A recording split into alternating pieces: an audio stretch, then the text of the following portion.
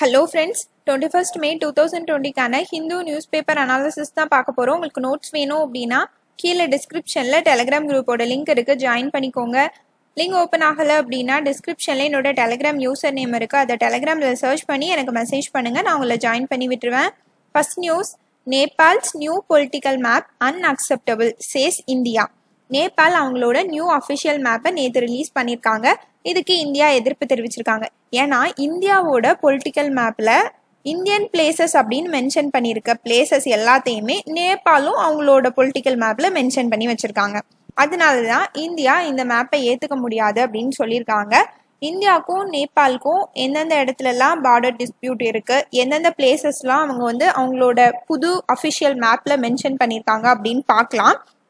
First 1816ல இந்தோ நேபாள் வாருக்கு அப்புறமா நேபாளோட கிங்டமும் British இந்தியாவும் treaty of சுகாலி sign பண்ணிப்பாங்க. இந்த ட்ரீட்டில தான் இந்தியாவுக்கும் நேபாளுக்கும் எங்கெங்கெல்லாம் பார்டர் வரும் அப்படின்னு அவங்க முடிவு பண்ணிப்பாங்க. அப்போ நேபாளோட வெஸ்டர்ன் சைடு, அதாவது உத்தரகாண்ட் இந்தியாவில், இந்த சைடு நேபாளுக்கும் இந்தியாவுக்கும் எது பார்டர் அப்படின்னு டிசைட் பண்ணுவாங்க. அப்படின்னா இங்க ஒரு காளி ரிவர் போகும், இதை மகாகாளி ரிவர் அப்படின்னு சொல்லுவாங்க. ஸோ இந்த ரிவர் தான் நேபாளோட வெஸ்டர்ன் சைடு இந்தியா கூட அவங்களுக்கு பார்டர் அப்படின்னு முடிவு பண்ணுவாங்க. ரிவர் அப்படின்னா ஒரு கோடா இருக்காது தானே, அப்போ அதுல ட்ரிபியூட்டரிஸ் இருக்கும். இந்த காளி ரிவர் எப்படி இருந்துச்சுன்னா இந்த மாதிரி இருந்துச்சு. இந்தியா என்ன நினைச்சாங்க அப்படின்னா இந்த சைடு இருக்க இதை தான் மெயினான ரிவர் அப்படின்னு அண்டர்ஸ்டாண்ட் பண்ணிக்கிட்டாங்க. நேபாள் என்ன நினைச்சிட்டாங்க அப்படின்னா இந்த பக்கம் ஒரு ட்ரிபியூட்டரி போறதுல இதுதான் மெயினான ரிவர் அப்படின்னு நினைச்சிட்டாங்க. அப்போ நேபாள் இந்த சைடு வரைக்கும் அவங்களோட பிளேஸ் அப்படின்னு அண்டர்ஸ்டாண்ட் பண்ணிக்கிட்டு இருக்காங்க. ஆனா நம்மளோட மேப்ல இந்த பக்கம் இங்க வரைக்கும் மென்ஷன் பண்ணிருக்கோம். அப்போ இந்த இவ்வளோ பிளேஸும் எப்படி இருக்கு, டிஸ்பியூட்டட் ஏரியாவா இருக்கு. ரெண்டு பேருக்கும் இடையில இந்த ஏரியாவுக்காக பிரச்சனைகள் இருக்கு. இப்போ இந்த இடத்துல இருக்கிற பிளேசஸ் தான் அவங்களோட மேப்ல அவங்க மென்ஷன் பண்ணிருக்காங்க. எதெல்லாம் அப்படின்னு பாத்தீங்கன்னா இந்த ஏரியா தான். நம்மளோட மேப்ல பாத்தீங்கன்னா இங்க வரைக்கும் நம்மளோட பிளேஸ், இங்க இருந்து நேபாள் அப்படின்னு மென்ஷன் பண்ணிருக்கோம். அவங்களோட அபிஷியல் மேப்ல பாத்தீங்கன்னா இங்க வரைக்கும் இந்தியன் ஏரியாஸையும் சேர்த்து மென்ஷன் பண்ணிருக்காங்க. இங்கதான் பாத்தீங்கன்னா லிம்பு யாத்ரா, அதுக்கப்புறமா லிபுலேக், காலாபானி, இந்த ரீஜன் எல்லாமே வருது. இதெல்லாம் உத்தரகாண்ட்ல இருக்கிற பிளேசஸ், இதெல்லாம் அவங்களோட மேப்ல மென்ஷன் பண்ணி வச்சிருக்காங்க. ஏற்கனவே நம்ம இந்த ரீஜன்ல ஒரு ப்ராப்ளம் இந்தியாவுக்கும் நேபாளுக்கும் போயிட்டு இருக்கு அப்படின்னு போன வீக்ல எல்லாம் பார்த்திருந்தோம். உங்களுக்கு ஞாபகம் இருக்கும் அப்படின்னு நினைக்கிறேன். என்ன அப்படின்னா இந்தியா மவுண்ட் கைலாஷ்க்கு புனித யாத்திரை போவாங்கல்ல, இவங்க ஈஸியா போகணும் அப்படிங்கிறதுக்காக ஒரு ரோடு கன்ஸ்ட்ரக்ட் பண்ணியிருப்பாங்க. உத்தரகாண்ட்ல இருக்கிற தர்ச்சுலா இந்த இடத்துல இருந்து இந்த லிபுலேக், உத்தரகாண்ட்ல இருக்கிற லிபுலேக் வரைக்கும் ஒரு ரோடு கன்ஸ்ட்ரக்ட் பண்ணியிருப்பாங்க. இதுக்கு நேபாள் எதிர்ப்பு தெரிவிச்சிருப்பாங்க. ஏன்னா அவங்க என்ன நினைச்சிட்டு இருக்காங்க, இந்த லிபுலேக், காலாபானி இது எல்லாமே அவங்களோட ஏரியான்ல நினைச்சிட்டு இருக்காங்க. அதனால இந்த ரோடை நீங்க எப்படி கட்டலாம் அப்படின்னு எதிர்ப்பு தெரிவிச்சிருப்பாங்க. இது உங்களோட 2014 அக்ரிமெண்ட்டுக்கு அகேன்ஸ்டா இருக்கு அப்படின்னு சொல்லியிருக்கு. 2014ல நம்மளோட பிரைம் மினிஸ்டர் மோடியும் நேபாளோட கவர்மெண்டும் ஒரு அக்ரிமெண்ட் போட்டிருப்பாங்க. இந்த பார்டருக்காக நம்ம சண்டை போட்டுக்க வேணாம், பேசி தீர்த்துக்கலாம் அப்படின்னு போட்டிருப்பாங்க. ஸோ நீங்க இந்த 2014 அக்ரிமெண்ட்டுக்கு அகேன்ஸ்டா நடந்துக்கிட்டீங்க அப்படின்னு பிரச்சனை பண்ணிட்டு இருப்பாங்க. இப்போ உடனே அவங்களும் அவங்களோட மேப்ல ரிட்டாலியேட் பண்ற மாதிரி மென்ஷன் பண்ணிருக்காங்க. இப்போ இந்த உத்தரகாண்ட்ல இருக்கிற ப்ராப்ளம் ஒரு டிஸ்பியூட், அடுத்து இன்னொரு டிஸ்பியூட்டும் இருக்கு. அது எங்க அப்படின்னு பாத்தீங்கன்னா சுஸ்தா, இந்த ரீஜன் எங்க இருக்கு அப்படின்னா பீகார்ல இருக்கு. பீகார்ல இருக்கிற சம்பரன் டிஸ்ட்ரிக்ட்ல தான் இருக்கு. இங்க என்ன பிரச்சனை அப்படின்னு பார்க்கலாம். இங்கேயும் அதே ட்ரீட்டி தான், 1816 ட்ரீட்டி ஆஃப் சுகாலி. இந்த சுகாலி ட்ரீட்டில என்ன ஸ்பெஷல்னா நேபாளுக்கும் இந்தியாவுக்கும் எல்லா பக்கமும் பார்டரை ரிவராலே போட்டு வச்சிருக்காங்க. அதுதான் பிரச்சனை. அங்க பாத்தீங்கன்னா ரிவர் நிறைய ட்ரிபியூட்டரி இருக்கிறதுனால ரெண்டு கண்ட்ரியும் மிஸ் அண்டர்ஸ்டுட் பண்ணிக்கிட்டாங்க. இங்க என்ன ஆச்சு அப்படின்னா இந்த ட்ரீட்டி படி பாத்தீங்கன்னா கண்டக் ரிவர் இதுதான் நேபாளுக்கும் இந்தியாவுக்கும் இந்த பக்கமா பார்டர் அப்படின்னு முடிவு பண்ணி வச்சிருக்காங்க. இந்த ரிவர் என்னாச்சு அப்படின்னா கொஞ்ச நாளுக்கு அப்புறமா அதோட கோர்ஸை மாத்திக்கிச்சு. அதாவது ஃபர்ஸ்ட் இந்த பக்கமா ஃப்ளோ ஆயிட்டு இருந்திருக்கு, அதுக்கப்புறமா கொஞ்ச நாள் கழிச்சு அதோட ஃப்ளோ மேல ஃப்ளோ ஆக ஆரம்பிச்சிடுச்சு. அப்போ இந்த பிளேசஸ் எல்லாம் இங்க வந்துருதுல, இங்க என்ன முடிவு பண்ணிருக்காங்க, ரிவர் தானே பார்டர்னு முடிவு பண்ணி வச்சிருக்காங்க. அப்ப ரிவர் இப்ப இங்க மேல போனதுனால நம்ம இந்தியா என்ன பண்ணிட்டாங்க, இங்க இருந்த ஏரியாவையும் அவங்களோட மேப்ல அவங்களோட ஏரியாவை எடுத்துக்கிட்டாங்க. இந்த மாதிரி எடுத்துக்கிட்ட ஏரியா தான் சுஸ்டா. இது இப்போ பீகார்ல இருக்கு. இந்த மேப்ல பாருங்க, உங்களுக்கு தெரியும். இங்க பாத்தீங்கன்னா இதுதான் வந்து அந்த ரிவர் கண்டக். இந்த கண்டக் ரிவர் தான் 1816 பார்டர் அப்படின்னு முடிவு பண்றாங்க. முடிவு பண்ற அந்த டைம்ல இந்த ரிவர் எங்க இருந்திருக்கு அப்படின்னா இங்க கொஞ்சம் கீழே இருந்திருக்கு. அதுக்கப்புறமா இந்தியா இண்டிபெண்டன்ட் வாங்கி அதுக்கப்புறமா அவங்க அவங்களோட மேப்பை வந்து ரெடி பண்ணியிருப்பாங்கல்ல. அப்போ வந்து என்ன ஆயிடுச்சு அப்படின்னா இந்த ரிவர் கொஞ்சம் மேலே போயிடுச்சு. மேலே போனதுனால இந்தியா வந்து இந்த ட்ரீட்டி படி ரிவர் தானே பார்டர், அப்போ கீழே இருக்க ஏரியா எல்லாமே இந்தியாவோடது அப்படின்னு சொல்லிட்டு இங்க இருந்த ஏரியாஸை வந்து அவங்களோட மேப்ல வந்து மென்ஷன் பண்றாங்க. இந்த மாதிரி மென்ஷன் பண்ண ஏரியா தான் சுஸ்தா ஏரியா. இங்க பாத்தீங்கன்னா உங்களுக்கு தெரியும், இதுதான் வந்து அந்த கண்டக் ரிவர். இத வந்து நாராயணி ரிவர் அப்படின்னு சொல்றாங்க நேபாள்ல. இந்த ரிவர் வந்து ஃபர்ஸ்ட் இங்க ஃப்ளோ ஆயிட்டு இருந்துச்சு. அப்போ சுஸ்தா வந்து எங்க இருந்துச்சு, நேபாள்ல இருந்துச்சு. இப்போ என்னாச்சு அப்படின்னா இந்த ரிவர் வந்து இங்க ஃப்ளோ ஆரம்பிச்சிடுச்சு. அதனால சுஸ்தா வந்து எங்க வந்துருச்சு, இந்தியா பக்கம் வந்துருச்சு. ஆனா நேபாள் வந்து என்ன சொல்றாங்க அப்படின்னா, நீங்க எங்களோட பிளேஸை வந்து என்க்ரோச் பண்ணி வச்சிருக்கீங்க, உங்களோட பீப்புள்ஸ்லாம் இந்த பிளேஸ்ல இருந்து வெளியே நீங்க அனுப்பணும் அப்படின்னு சொல்லிட்டு இருக்காங்க. இது ஒரு பிரச்சனை. இப்போ அவங்க புதுசா வெளியிட்டு இருக்க மேப்ல வந்து இந்த சுஸ்தா ஏரியாவையும் மென்ஷன் பண்ணிருக்காங்க. உத்தரகாண்ட்ல இருக்கிற காலாபானி, லிபுலேக், லிம்பை யாத்ரா, இந்த 4 பிளேசஸையும் மென்ஷன் பண்ணி வச்சிருக்காங்க. அதுதான் இப்போ கான்ட்ரோவர்சியா போயிட்டு இருக்கு. இப்போ இந்தியாவுக்கும் நேபாளுக்கும் இருக்கிற ரிலேஷன்ஷிப் பத்தி பார்க்கலாம். இந்தியாவும் நேபாளும் பாத்தீங்கன்னா 1950ல treaty of peace and friendship அப்படிங்கிற ட்ரீட்டி வந்து சைன் பண்ணுவாங்க. அதாவது இந்தியாவுக்கும் நேபாளுக்கும் வந்து ஒரு ஸ்ட்ராட்டஜிக்கான ரிலேஷன்ஷிப் இருக்கணும் அப்படிங்கிறதுக்காக தான் இந்த ட்ரீட்டியை வந்து சைன் பண்ணுவாங்க. இந்த ட்ரீட்டி மூலமா 2 கண்ட்ரியும் free movement of people and goods ரெண்டையுமே அலோவ் பண்றாங்க. அது மட்டும் இல்ல, 2 கண்ட்ரியுமே அவங்களோட சிட்டிசன்ஸை ரெசிப்ரோக்கலா ட்ரீட் பண்றாங்க. அதாவது இப்போ இந்தியன்ஸ் வந்து நேபாளில் போய் பிஸ்னஸ் பண்ணனாலும் நேபாள் கவர்மெண்ட் வந்து அவங்கள ஃப்ரீயா அலோவ் பண்ணுவாங்க. அதே வந்து நேபாள் வந்து இந்தியாவில் பிஸ்னஸ் பண்ணணும்னாலும் இந்தியா வந்து அலோவ் பண்ணுவாங்க. இந்த மாதிரி ரெசிப்ரோக்கல் ட்ரீட்மெண்ட் வந்து கொடுக்கணும் அப்படின்னு இந்த ட்ரீட்டில சைன் பண்ணியிருக்காங்க. அது மட்டும் இல்ல, இந்தியா தான் நேபாளுக்கு வெப்பன்ஸ்லாம் சப்ளை பண்றாங்க. அதுக்கப்புறமா நிறைய பொருட்கள் வந்து இந்தியால இருந்து தான் நேபாளுக்கு போகும். ஏன் அப்படின்னு பாத்தீங்கன்னா, நேபாள் வந்து ஒரு லேண்ட் லாக் கண்ட்ரி. சுத்தி எல்லா பக்கமும் லேண்டா இருக்கும், எந்த போர்ட்டுமே இருக்காது. அதனால அவங்களுக்கு மற்ற கண்ட்ரிஸை ரீச் பண்றது ரொம்ப கஷ்டம். இந்தியா தான் அவங்கள வந்து மற்ற கண்ட்ரிஸ் கூட ரீச் பண்றதுக்கு ஹெல்ப் பண்றாங்க. அவங்க மோஸ்ட்லி வந்து நம்மளோட கல்கத்தால இருக்க போர்ட்ஸை தான் யூஸ் பண்றாங்க அவங்களோட பொருட்களை வேற கண்ட்ரிஸ்க்கு அனுப்பணும் அப்படின்னாலும். அதனால அவங்க நிறைய விஷயங்களுக்கு இந்தியாவை தான் டிபெண்ட் பண்ணி இருக்காங்க.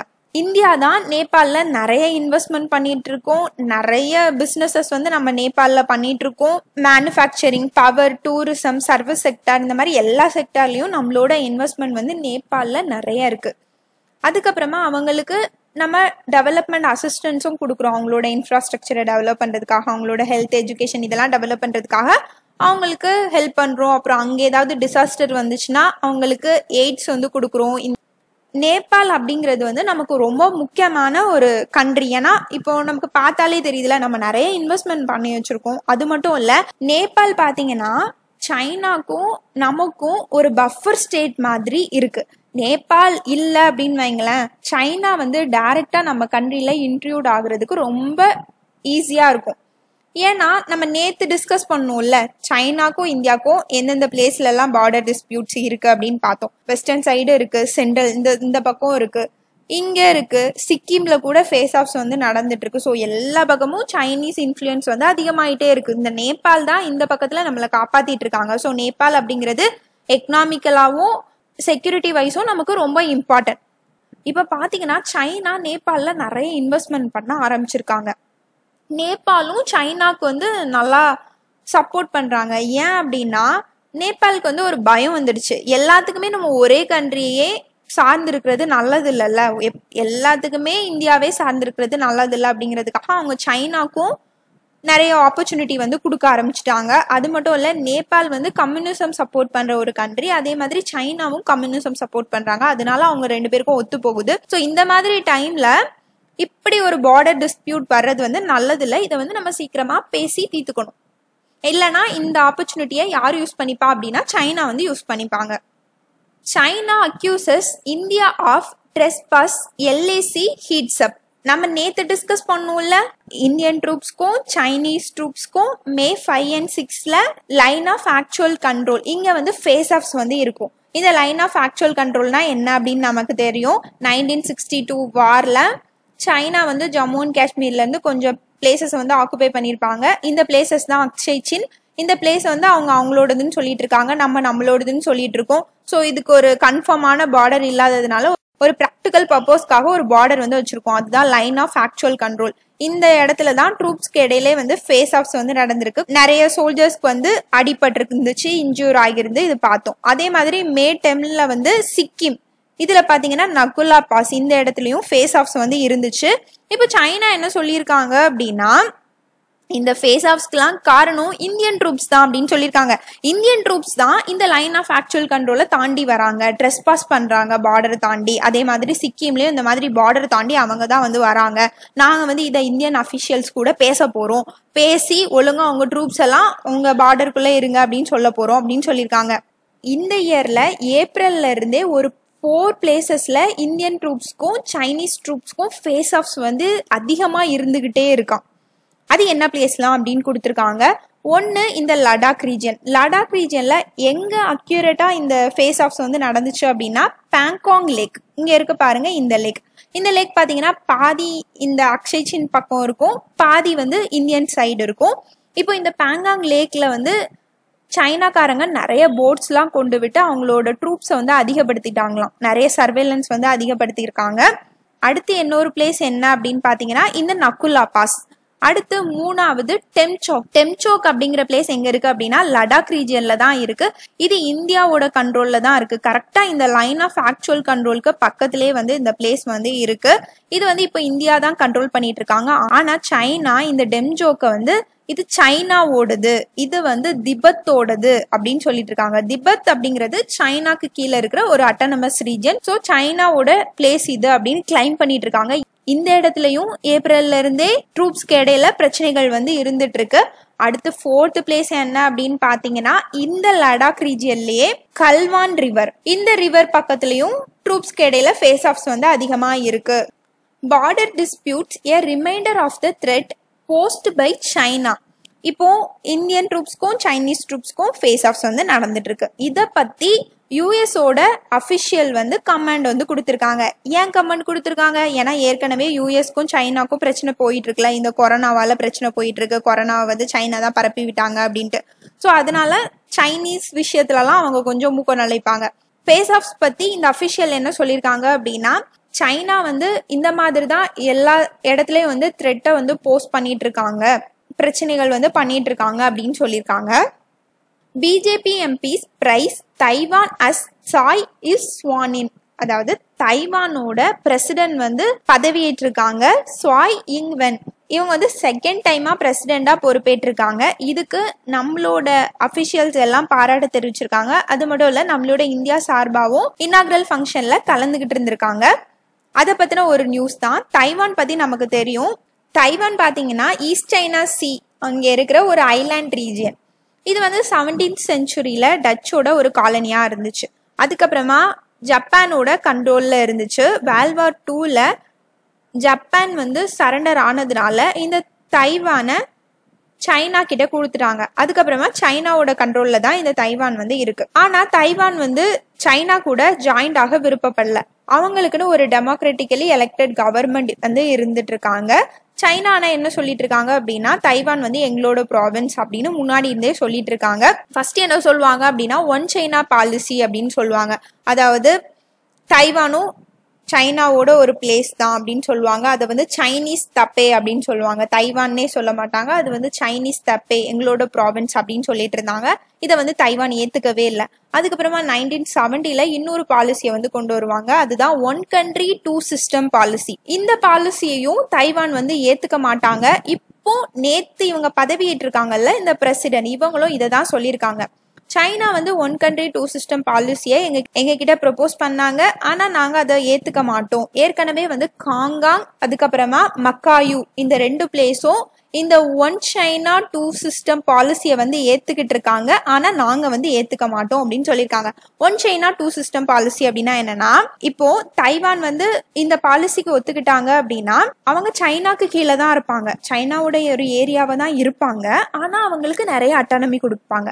அதாவது அவங்களோட அட்மினிஸ்ட்ரேஷன் எல்லாத்தையுமே பார்த்துக்கலாம். So one country two system, அவங்க வேற மாதிரி அட்மினிஸ்ட்ரேட் பண்ணிட்டு இருப்பாங்க சைனால.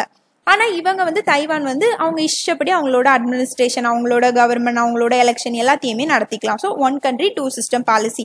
இந்த பாலிசியில பாத்தீங்கன்னா ஹாங்காங் வந்து இருக்காங்க. ஹாங்காங் பாத்தீங்கன்னா 1997 வரைக்கும் பிரிட்டிஷோட காலனியா இருந்தாங்க. அதுக்கப்புறமா பிரிட்டிஷ் வந்து அவங்களுக்கு இண்டிபெண்டன்ஸ் கொடுத்ததுக்கு அப்புறமா ஹாங்காங் என்ன பண்ணிடுவாங்க அப்படின்னா சைனா கூட சேர்ந்துருவாங்க. ஆனா நாங்க வந்து அட்டானமியா இருப்போம், உங்களுக்கு கீழே இருப்போம் அப்படின்னு சொல்லிட்டு சேர்ந்துருவாங்க. சைனாவோட ஸ்பெஷல் அட்மினிஸ்ட்ரேட்டிவ் ரீஜனா ஹாங்காங் இருக்காங்க இந்த one country two system policy கீழே. அதே மாதிரி மக்காயு, இதுவும் வந்து ஹாங்காங்குக்கு கீழே இருக்கிற ஒரு குட்டி பிளேஸ் தான். இவங்க வந்து 1999 வரைக்கும் போர்ச்சுகீஸோட காலனியா இருந்தாங்க. போர்ச்சுகீஸ்ட இருந்து இண்டிபெண்டன்ட் வாங்கினதுக்கு அப்புறமா சைனா கூட ஜாயின்ட் ஆயிட்டாங்க. இவங்களும் சைனாவோட ஸ்பெஷல் அட்மினிஸ்ட்ரேட்டிவ் ரீஜனா இருக்காங்க. தைவான் என்ன சொல்லியிருக்காங்க அப்படின்னா நாங்க இந்த மாதிரி சைனாக்கு கீழே போக மாட்டோம் அப்படின்னு சொல்லியிருக்காங்க. New scheme for Chhattisgarh farmers. சத்தீஸ்கர்ல ஃபார்மர்ஸ்க்கு ஒரு நியூ ஸ்கீம் வந்து கொண்டு வர போறாங்க, ராஜீவ் காந்தி கிசான் நியாய யோஜனா. இந்த ஸ்கீம் மூலமா ஒரு ஏக்கருக்கு 13,000 வந்து இயர்லி கொடுப்பாங்க அப்படின்னு சொல்லியிருக்காங்க. இந்த நியூஸ் வந்து நமக்கு தேவையில்லை, இந்த ஸ்கீம் வந்து ஞாபகம் வச்சுக்கோங்க, சத்தீஸ்கர் ஞாபகம் வச்சுக்கோங்க. 60% of farmers faced losses fine survey. ஒரு 12 ஸ்டேட்ல டெலிஃபோன் மூலமா ஒரு சர்வே வந்து கண்டக்ட் பண்ணியிருக்காங்க ஃபார்மர்ஸ்க்கு இடையில. இந்த சர்வேல என்ன தெரிஞ்சிருக்கு அப்படின்னா, இப்போ ஹார்வெஸ்ட் சீசன் வந்துச்சுல, ராபி கிராப்ஸோட ஹார்வெஸ்ட் சீசன் வந்துச்சு. நிறைய ஃபார்மர்ஸ் வந்து ஹார்வெஸ்ட் வந்து பண்ணிட்டாங்க, அறுவடை வந்து பண்ணிட்டாங்க. ஆனா 60% ஆஃப் ஃபார்மர்ஸ்க்கு வந்து இழப்புகள், லாஸ் தான் ஏற்பட்டிருக்கு அப்படின்னு வந்து சொல்லியிருக்காங்க. நம்ம கிராப்பிங் சீசனை 3ஆ பிரிப்போம், rabi graphs, Syed graphs, kharif graphs. Rabi அப்படின்னா அக்டோபர்ல வந்து சோயிங் சீசனா இருக்கும், அதுக்கப்புறமா மார்ச்ல வந்து ஹார்வெஸ்ட் பண்ணுவாங்க. அதே மாதிரி சையத் அப்படின்னா April to June. Kharif graphs அப்படின்னா ஜூன் டு செப்டம்பர், அதாவது monsoon season graphs. Rabi season வந்து முடிஞ்சாச்சு, இனிமே வந்து காரிஃப் சீசன், மான்சூன் சீசன் வந்து ஸ்டார்ட் ஆக போகுது. இதுக்கு வந்து அவங்க வந்து சோயிங் பண்ணணும்ல, விதைக்கணும்ல, இது வந்து தடைப்பட்டிருக்கு இந்த லாக்டவுனால அப்படின்னு சொல்லியிருக்காங்க. ஒழுங்கா பண்ண முடியல அப்படின்னு வந்து சொல்லியிருக்காங்க. லோகஸ்ட் இன்வேட் 16 டிஸ்ட்ரிக்ட்ஸ் இன் ராஜஸ்தான். அதாவது ராஜஸ்தான்ல பாகிஸ்தான்ல இருந்து லோகஸ்ட் வந்து இன்வேட் ஆயிருக்கு அப்படின்னு சொல்லியிருக்காங்க. இந்த லோகஸ்ட் பத்தி பார்க்கலாம். லோகஸ்ட் அப்படிங்கிறது கிராஸ் காப்பர் ஃபேமிலியை சேர்ந்தது தான். ஆனா இது வந்து டிராபிக்கல் கிராஸ் காப்பர். இது வந்து ரொம்ப தூரம் டிராவல் பண்ணி வரக்கூடியது. அது மட்டும் இல்ல, இது வரும்போது எப்படி வரும் அப்படின்னு பாத்தீங்கன்னா கூட்டமா தான் வரும், ஸ்வாம்ஸ் அப்படின்னு சொல்லுவாங்க. இந்த மாதிரி வர்றத ஒரு ஸ்வாம்ல பாத்தீங்கன்னா 40 மில்லியன் அந்த மாதிரி இந்த கிராஸ் காப்பர்ஸ் வந்து இருக்குமா. இது எதுக்காக டிராவல் பண்ணி வருது அப்படின்னு பாத்தீங்கன்னா ஃபுட்டுக்காக தான் வருது. இது மோஸ்ட்லி ஜூன் ஜூலைல தான் இந்த லோகஸ்ட் வந்து இருக்கும் அப்படின்னு சொல்லியிருக்காங்க. அதுக்கப்புறமா இது பாத்தீங்கன்னா ஒரு நாளையில 250 கிலோமீட்டர் வந்து டிராவல் பண்ணுமா. இது 3 monthsல ஒரு பூச்சியா இருந்துச்சு அப்படின்னா 3 monthsல 20 பூச்சியா மாறிடுமா. அப்போ எவ்வளோ வந்து அது இனப்பெருக்கம் பண்ணுது, எவ்வளோ ரீப்ரொடியூஸ் ஆகுது அப்படின்னு பாருங்க. இந்தியால பாத்தீங்கன்னா 2019ல இருந்து 20 வரைக்கும் 3.5 lakh hectares ஆஃப் லேண்ட்ஸை வந்து இந்த கிராஸ் காப்பர்ஸ் வந்து அழிச்சிருக்கு. எல்லாத்தையும் வந்து சாப்பிட்ரும். ராஜஸ்தான், குஜராத் இங்க தான் ஹையா வந்து டேமேஜ் ஆயிருக்கு அப்படின்னு சொல்லியிருக்காங்க. இந்தியாவில் பார்த்தீங்கன்னா 1993ல தான் இந்த மாதிரி கிராஸ் காப்பர்ஸ் வந்து லார்ஜ்லி வந்து அட்டாக் பண்ணியிருக்கு அப்படின்னு சொல்லியிருக்காங்க. இந்த கிராஸ் காப்பர்ஸை வந்து தடுக்கிறதுக்கு, மேனேஜ் பண்ணுறதுக்காக United நேஷனோட food and agricultural organisation இவங்க தான் வந்து அலர்ட்ஸ்லாம் கொடுப்பாங்க. இப்போ பாகிஸ்தானில் கிராஸ் காப்பர் வந்திருக்கு அப்படின்னா 6 வீக்ஸ்க்கு முன்னாடியே வந்து நமக்கு அலர்ட் வந்து வந்துடும், பாகிஸ்தானுக்கு வரப்போகுது, இந்தியாவும் அலர்ட்டாக இருந்துக்கோங்க அப்படின்னு அலர்ட் வந்து கொடுப்பாங்க. இந்த ஃபுட் அண்ட் அக்ரிகல்ச்சரல் ஆர்கனைசேஷன் என்ன சொல்கிறாங்க அப்படின்னா, இந்த கிராஸ் காப்பரோட ஸ்வாம்ல 40 மில்லியன் இன்செக்ட்ஸ் வந்து இருக்கு. இந்த ஒரு ஸ்வாம் வந்து ஒரு நாளையில 35,000 பீப்புள் சாப்பிடக்கூடிய கிராப்ஸ் எல்லாத்தையும் சாப்பிட்ரும். இல்லைன்னா ஒரு 6 எலிஃபென்ட் சாப்பிடக்கூடியத வந்து சாப்பிட்ரும் அப்படின்னு சொல்றாங்க. ஸோ இது வந்து நம்மளோட ஃபுட் செக்யூரிட்டிக்கு ஒரு மேஜரான த்ரெட். இந்த மாதிரி அது எல்லா நிலத்தையும் அழிச்சிடுச்சுன்னா பீப்புள்ஸ்க்கு வந்து ஃபுட் இருக்காதுல, ஸோ நம்மளோட ஃபுட் செக்யூரிட்டி வந்து பாதிக்கப்படும்ல. இந்த மாதிரி தான் இருக்கும் இந்த கிராஸ் காப்பர். இது எங்கேருந்து ட்ராவல் ஆகி வருது அப்படின்னா ஆப்ரிக்காவில் இருக்கிற டெசர்ட்ஸ்லேருந்து தான் ட்ராவல் ஆகி வருது. அங்கேருந்து ஏமன், அதுக்கப்புறமா ஈரான்லேருந்து பாகிஸ்தான், பாகிஸ்தான்லேருந்து இந்தியாவுக்கு வந்து வருது. ஒரு கிராஸ் காப்பர் பார்த்தீங்கன்னா ஒரு டைம் 150 எக்ஸ் வந்து லேட் பண்ணுமா. இந்தியா அதுக்கு ஒரு ஃபேவரபிளான ப்ரீடிங் ஸ்பேஸாக இருக்குது அப்படின்னு சொல்லியிருக்காங்க. ஏன்னா இது ஜூன் ஜூலை அந்த டைமில் தான் வருது. ஜூன் ஜூலை பார்த்தீங்கன்னா மான்சூன் சீசன், நல்லா மழை பெஞ்சிட்டு இருக்கும். மழை பெஞ்சிட்டு இருக்கும்போது நம்மளோட மண் எல்லாம் ஈரமாக இருக்குமா. இது வந்து ஈரமான மண்ணில் தான் அதோட முட்டைகளை வந்து இடுமா. ஸோ இந்தியா வந்து அதுக்கு நல்ல ஒரு ப்ரீடிங் ஸ்பேஸாக இருக்கு அப்படின்னு சொல்லியிருக்காங்க. நம்ம இந்தியாவில் இந்த கிராஸ் கேப்பர்ஸை மேனேஜ் பண்ணுறதுக்காக இருக்கிற ஒரு ஆர்கனைசேஷன் தான் லோக்கஸ்ட் வார்னிங் ஆர்கனைசேஷன். இவங்க மினிஸ்ட்ரி ஆஃப் அக்ரிகல்ச்சருக்கு கீழே இருக்காங்க. இவங்க தான் இந்த கிராஸ் காப்பர்ஸை வந்து மானிட்டர் பண்றது, சர்வே பண்றது, அதை வந்து தடுக்கிறது, இந்த வேலைகள்லாம் பார்த்துட்டு இருக்காங்க. மோஸ்ட்லி வந்து இது ராஜஸ்தான், குஜராத் அந்த மாதிரி டெசர்ட் ஏரியாஸ்ல தான் வந்து வரும். இதை கண்ட்ரோல் பண்றதுக்காக இப்போ அவங்க யூஸ் பண்ணிட்டு இருக்க பெஸ்டிசைடு என்ன அப்படின்னு பாத்தீங்கன்னா மேலோத்தியான். Israel and Iran take their battle online. Israel என்ன பண்ணியிருக்காங்க அப்படின்னா மே 9ல ஈரானோட போர்ட் ஸ்ட்ரைட் ஆஃப் ஹார்மஸ், இது பக்கத்தில் இருக்கிற ஈரானோட போர்ட்ல சைபர் அட்டாக் நடத்திருக்காங்க. அவங்களோட சிஸ்டம் எல்லாத்தையுமே அட்டாக் பண்ணியிருக்காங்க. அதை தான் போட்டிருக்காங்க. ஈரானுக்கும் இஸ்ரேலுக்கும் பிரச்சனை இருக்கு அப்படின்னு நம்ம ஏற்கனவே US ஈரான் டிஸ்கஷன் பண்ணும்போது பார்த்துருக்கோம். ஈரானும் இஸ்ரேலும் பார்த்தீங்கன்னா ரைவல் கண்ட்ரிஸ். ஏன் இவங்க 2 பேருக்கும் பிரச்சனை அப்படின்னா ஈரான் வந்து இஸ்ரேல் பாலஸ்தீன் இந்த இஷ்யூல இஸ்ரேலுக்கு சப்போர்ட் பண்ண மாட்டாங்க. அதுக்கப்புறமா இஸ்ரேல் வந்து ஃபர்ஸ்ட் யுனைடெட் நேஷன்ல சேரலாம் அப்படின்னு அப்ளிகேஷன் கொடுப்பாங்க. அப்போ வந்து ஈரான் வந்து அவங்களுக்கு சப்போர்ட்டே பண்ண மாட்டாங்க. இந்த மாதிரி அவங்களுக்கு இடையில நிறைய இஷ்யூஸ் வந்து இருக்கு. இப்போ ஃபர்ஸ்ட் ஈரான் தான் இஸ்ரேல்ல வந்து இந்த மாதிரி சைபர் அட்டாக்கை நடத்திருக்காங்க. ஏப்ரல் 24ல அவங்களோட முனிசிபல் வாட்டர் சிஸ்டம் இதுல தான் வந்து இந்த அட்டாக்கை வந்து நடத்திருக்காங்க. இப்போ அதுக்கு ரிட்டாலியேட் பண்ற மாதிரி தான் இஸ்ரேல் வந்து ஈரானோட போர்ட் சாகித் ராஜி போர்ட், இந்த போர்ட்ல இருக்கிற சிஸ்டம் தான் சைபர் அட்டாக் வந்து பண்ணிருக்காங்க. இந்த போர்ட் பாத்தீங்கன்னா ஸ்டேட் ஆஃப் ஹார்மஸ் இங்க தான் இருக்கு. ஸ்டேட் ஆஃப் ஹார்மஸ் அப்படிங்கிறது வந்து ஒரு இம்பார்ட்டன்டான போர்ட். வேர்ல்ட்ல இருக்கக்கூடிய 1/3 ஆஃப் ஆயில் சப்ளை வந்து இந்த ஸ்டேட் வழியா தான் போயிட்டு இருக்கு. அது மட்டும் இல்ல, இந்த ஸ்டேட்டுக்கு பக்கத்துல நிறைய போர்ட்ஸ் வந்து இருக்கா. இதுல வந்து இந்த சாபகார் போர்ட்ல இந்தியா வந்து நிறைய இன்வெஸ்ட் பண்ணிருக்கோம். ஸோ இந்தியாவுக்கும் இது வந்து ஒரு முக்கியமான பிளேஸ் தான். இங்கதான் வந்து இந்த சைபர் அட்டாக் வந்து நடந்திருக்கு. அப்போ இதுல இருந்து என்ன தெரியுது அப்படின்னா நம்மளும் நம்மளோட சைபர் செக்யூரிட்டி சிஸ்டம் இதெல்லாம் வந்து இன்னும் இம்ப்ரூவ் பண்ணணும். சைபர் இன்ஃப்ராஸ்ட்ரக்சரை இன்னும் இம்ப்ரூவ் பண்ணணும். ஏன்னா ஒரு நியூ பேஸ் ஆஃப் வார் வந்து எவால்வ் ஆக போகுது அப்படிங்கிறதுக்கு கூட இது ஒரு அறிகுறியா இருக்கலாம். Credit drops 21,000 crore, deposits surge 1.27 lakh crore in a fortnight. அதாவது பேங்க்ஸ்ல லோன் வாங்குறது கம்மியாயிருக்கு, டெபாசிட் பண்றது அதிகமாயிருக்கு அப்படின்னு சொல்லியிருக்காங்க. ஆர்பிஐ வந்து நிறைய மெஷர்ஸ் வந்து எடுத்திருந்தாங்க பீப்புள்ஸ் வந்து நிறைய லோன் வாங்கணும் அப்படிங்கிறதுக்காக. ஆனா லோன் வாங்குறது இன்னும் கம்மியா தான் இருக்கு அப்படின்னு சொல்லியிருக்காங்க. ஆர்பிஐ வந்து ரெப்போ ரேட்டை வந்து கம்மி பண்ணியிருப்பாங்க. ரெப்போ ரேட் அப்படிங்கிறது பேங்க்ஸ் வந்து ஆர்பிஐ கிட்ட இருந்து காசு வாங்கும்போது ஆர்பிஐ வந்து ஒரு இன்ட்ரெஸ்ட் ரேட் போடுவாங்க. இதுதான் ரெப்போ ரேட் அப்படின்னு சொல்லுவோம். இந்த ரெப்போ ரேட்டை பேஸ் பண்ணி தான் பேங்க்ஸ் வந்து அவங்க லோன் கொடுக்கும்போது இன்ட்ரெஸ்ட் வசூலிப்பாங்கல்ல, அதை வந்து டிசைட் பண்ணுவாங்க.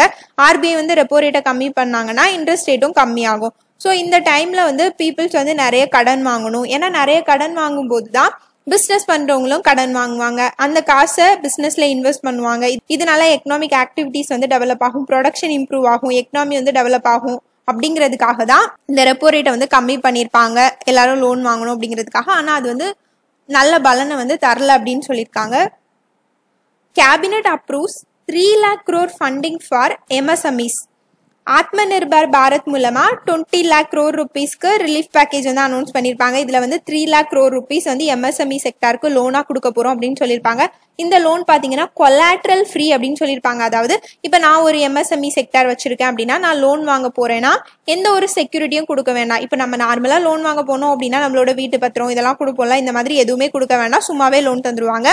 இந்த லோன் பாத்தீங்கன்னா 4 years பீரியட், 4 yearsக்குள்ள நம்ம வந்து கட்டணும். இதுல ஃபர்ஸ்ட் இயருக்கு பாத்தீங்கன்னா வட்டியே கிடையாது. இந்த மாதிரிலாம் நம்மளோட கவர்மெண்ட் வந்து அனௌன்ஸ் பண்ணியிருந்தாங்க. இப்போ இந்த லோனை வந்து பேங்க்ஸ் அதுக்கப்புறமா நான் பேங்கிங் ஃபினான்ஷியல் கம்பெனிஸ் மூலமா வாங்கிக்கலாம் அப்படின்னு சொல்லியிருக்காங்க. நான் பேங்கிங் ஃபினான்ஷியல் கம்பெனிஸ் அப்படின்னா அவங்க வந்து பேங்க்ஸ் கிடையாது, அவங்க வந்து கம்பெனிஸ் ஆக்டுக்கு கீழே ரெஜிஸ்டர் பண்ணியிருப்பாங்க. இவங்களோட மேஜரான ஃபங்க்ஷன் என்ன அப்படின்னு பார்த்தீங்கன்னா ஃபினான்ஸ் கொடுக்கறது. For example Muthoot FinCorp, Sriram finance இந்த மாதிரி கம்பெனிஸ் எல்லாமே நான் பேங்கிங் ஃபினான்ஷியல் கம்பெனிஸ் கீழே வரும். ஸோ இந்த 2 வழியாகவும் இந்த லோனை வந்து வாங்கிக்கலாம் அப்படின்னு சொல்லியிருக்காங்க. பேங்க் வழியா வாங்கினா எவ்வளோ இன்ட்ரெஸ்ட், என்பிஎஃப்சி வழியா எவ்வளோ வாங்கினா எவ்வளோ இன்ட்ரெஸ்ட் இந்த மாதிரி கொடுத்துருக்காங்க. இது வந்து நமக்கு தேவை கிடையாது. பேங்க்ஸ் வந்து என்ன சொல்லியிருக்காங்க அப்படின்னா நீங்க வந்து கொலாட்ரல் ஃப்ரீ லோன் அப்படின்னு சொல்லிட்டீங்க, ஆனா இந்த லோனை திருப்பி எப்படி வசூலிக்கிறது அப்படின்னு ஒரு கன்சர்ன் வந்து வச்சிருக்காங்க. ஏன்னா இப்போ நம்மளோட வீட்டு பத்திரத்தை வச்சு லோன் வாங்குறோம் அப்படின்னு வைங்களேன், நம்மளோட வீட்டு பத்திரத்தை மீட்கணுமே அப்படிங்கிறதுக்காகயாவது லோனை வந்து கெட்டுவோம். இப்போ வந்து சும்மாலாம் கொடுக்குறாங்க, அப்போ அந்த எம்எஸ்எம்இ கெட்டாமே போகலாம்ல. அந்த மாதிரி கெட்டாம போகும்போது பேங்க்ஸ்க்கு வந்து அது லாஸ் தானே. அந்த மாதிரி ஆகும்போது கவர்மெண்ட் தான் அதுக்கப்புறமா பேங்க்ஸ்க்கு காசு கொடுக்குற மாதிரி இருக்கும். ஸோ அதனாலதான் இந்த கன்சர்னை வந்து வச்சிருக்காங்க. அதுக்கப்புறமா எம்எஸ்எம்இ சம்பந்தமா இன்னொரு முக்கியமான அனௌன்ஸ்மெண்ட்டும் கொடுத்துருப்பாங்க. என்னன்னா எம்எஸ்எம்இயோட டெஃபினிஷனை வந்து சேஞ்ச் பண்ணிருப்பாங்க. எம்எஸ்எம்இயோட டெஃபினிஷனை வந்து எம்எஸ்எம்இ டெவலப்மெண்ட் ஆக்ட் 2006 தான் வந்து மென்ஷன் பண்றாங்க. இந்த டெஃபினிஷனை வந்து மாத்திருப்பாங்க. இது வந்து நம்ம நேத்து பார்த்தது தான், இது மட்டும் பார்த்துக்கோங்க. இன்னைக்கு நியூஸ் அவ்வளவுதான் ஃப்ரெண்ட்ஸ். Thank you so much.